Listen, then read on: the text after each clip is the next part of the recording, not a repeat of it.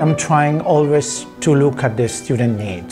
My main goal for them is to push their limits as much as possible.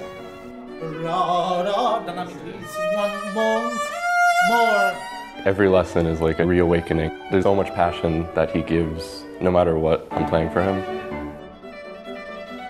Walking into his room, you can just hear him working with someone, just like his voice, and it's so uplifting, and it just gives you so much energy. Even if you're not feeling up to it, I think he inspires you too. In the lessons, when he plays something, it's so obvious how it should sound. And it's really inspiring having a teacher who's so able to demonstrate how he hears the music. I think to say he's been dedicated is an understatement. He molds his teaching style to who you are. He does really consider everything about you, and I know he also prioritizes being a musician and having you be the best musician possible, which I've really appreciated.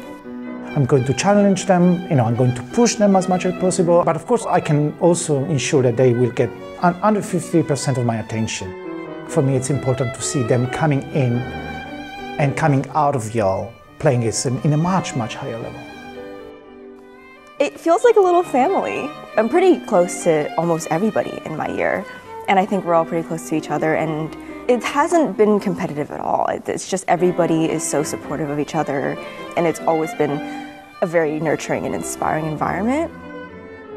Yes, it's fundamental for me to teach. I love it more than anything else, and I'm very grateful I can do that. No matter where someone comes into the studio in terms of their level, I think almost always they come out of Yale a much more informed, much more interesting at least, musician.